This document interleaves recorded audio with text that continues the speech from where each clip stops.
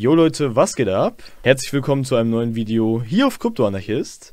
Wir schauen einmal rein, Leute. XRP heute bei 1,32, also wo ich das Ganze hier aufnehme, haben wir gerade einen krassen Sell-Off erlebt. Hier, Fiat League hat mir gerade sogar so eine Art Atombomben-Sound hier eingespielt. Also ganz crazy, was hier abging. Habe ich mich echt ein bisschen erschrocken, ehrlich gesagt. Aber, naja. Bevor wir in das Video reinstarten, Leute, bitte vergesst nicht, diesen Kanal zu abonnieren und dem Video einen Daumen nach oben zu geben. Für euch eine Sekunde Aufwand, aber hilft mir insgesamt sehr, hier zu wachsen auf YouTube.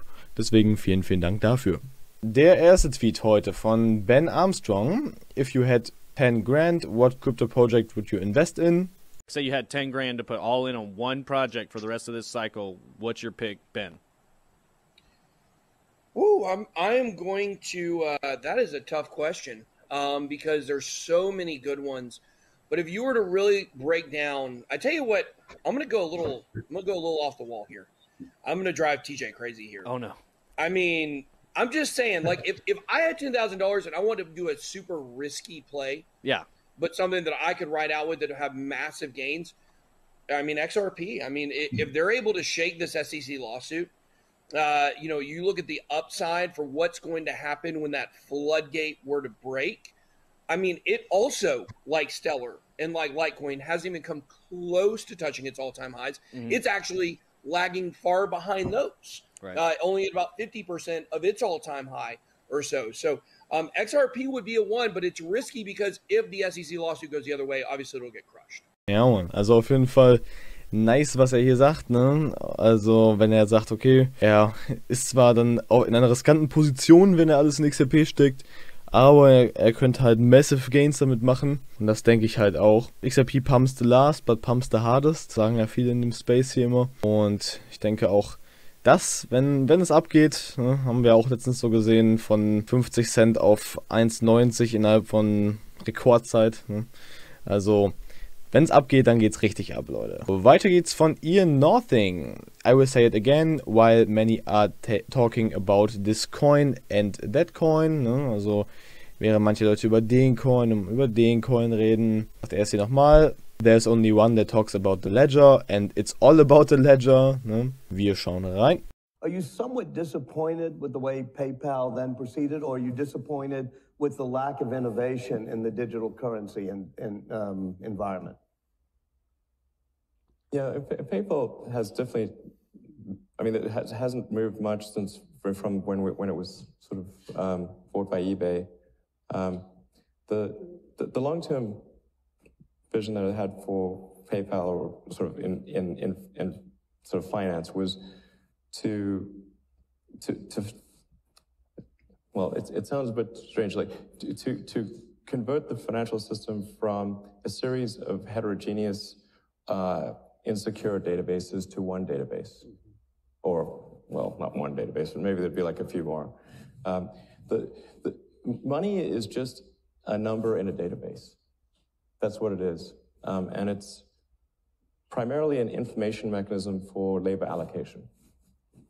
And the current databases are not very efficient. Like there are these old legacy mainframes that don't talk to each other very well, have poor security. Auf jeden Fall sehr interessantes Video. Weiter geht's mit David Schwartz. Saw what looked like a downed power or data line wrapped in yellow conduit. Keine Ahnung, was das ist. Flapping around on a security camera. Asking someone nearby to check it out for me. This is the picture they sent back. Und natürlich die passende Erklärung folgt zugleich von Altar of Ego. Yellow 589NM.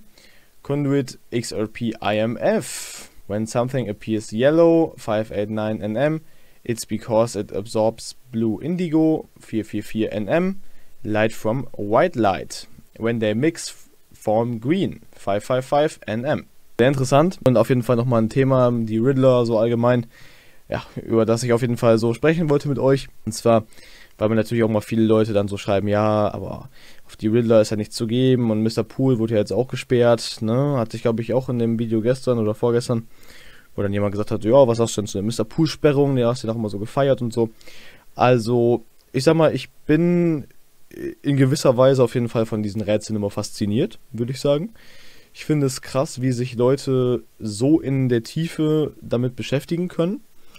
Mit verschiedensten Themen rund um diesen ganzen Krypto-Space hier. Ich sag mal, sei es Numerologie, ne, dass die aus irgendwelchen Konstellationen anhand von Zeiten, wann irgendwelche Tweets abgesetzt werden, bis hin zu Verbindungen über Bilder, ne, da so diese Connections halt ziehen. Ne?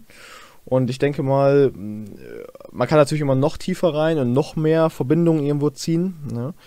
Aber ich denke schon, dass das allgemein auf jeden Fall der Wahrheit entspricht. Verbindungen, also bestimmte Connections, die da gezogen werden. World Economic Forum mit irgendwelchen Institutionen, sei es Bloomberg, sei es, keine Ahnung, die IBS, was auch immer, ne, irgendwelche Zentralbanken untereinander und so. Denke ich schon. Welche Riddle da jetzt endlich irgendwo approved sind oder nicht approved sind, ne, das muss man mal so ein bisschen für sich selbst entscheiden, ob man da denkt, das könnte irgendwas bedeuten.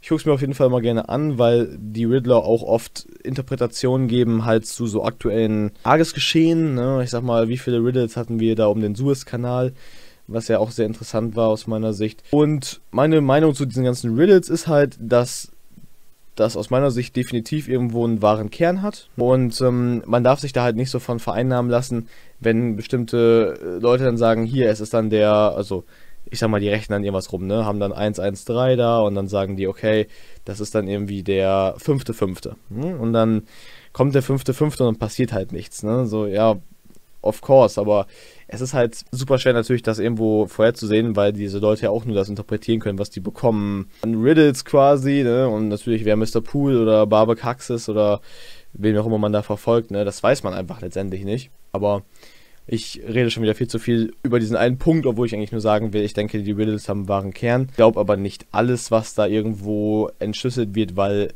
diese Leute ja auch nicht mit der Erwartungshaltung daran gehen, yo, ich löse jetzt das XRP-Rätsel endgültig, sondern das sind ja mal alles nur so kleine Hints und Interpretationen, genauso wie bei diesem David Schwartz-Tweet. Und ich könnte mir vorstellen, dass er auch einfach zwischendurch mal irgendwas macht, was keine Bedeutung hat und guckt, was für eine Bedeutung da rein interpretiert wird. So schätze ich den Kollegen auch ein. Weiter geht's vom Truth Seeker. I'm speechless, this is a joke. Auf jeden Fall sehr witzig, ne? Hier links Gary Gensler, aktueller SEC-Chairman. Und hier rechts dann ein sehr altes Gemälde oder ein Porträt von Ludovico Manin. Bestimmt spricht man den so aus. Und dann hier DOCH of Venice. Keine Ahnung, Leute, steinigt mich nicht dafür, was das ist hier. Ja, der Dodge. Und dann hier Unbelievable. 14. Mai. Weiter geht's nochmal vom Truth Seeker. After the Dogecoin Bubble Debacle, Gary Gensler, GG, good game, is going to come in and regulate.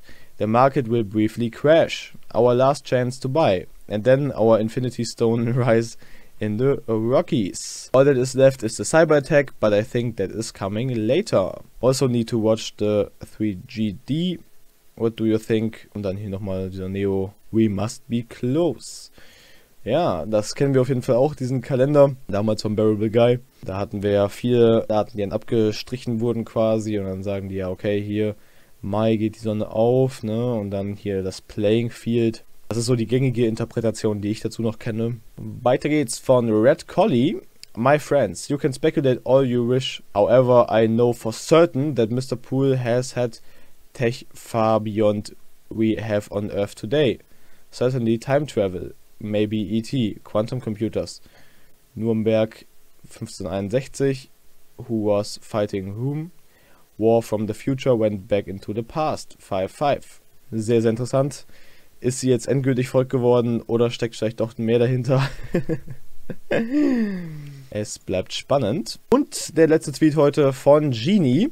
As one coin disappeared from the spotlight, up rises another.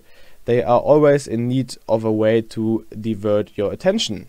Utility coin, once implemented into the financial system, will skyrocket beyond belief. It will be out of nowhere. But don't forget, there can be only one king. Es kann nur einen geben. Und ja, I'm bullish on XRP for long term. Hier nochmal damals Bob Way. Aber ja, ich denke mal auch, Dogecoin ist gerade eine sehr große Ablenkung. Leute, stellt euch mal vor, ihr habt Dogecoin bei 2 oder 73 Cent gekauft und seid jetzt irgendwo bei 40 Cent. Schon quasi so die Hälfte verloren. Traurig wäre das. Das wäre sehr traurig. Ich Ich habe zum Glück damals bei 1 Cent gekauft, deswegen ist mir das eigentlich ziemlich egal. Aber ja, ich denke mal, jeder von euch ist selbst in der Lage, da die passenden Investmententscheidungen zu treffen.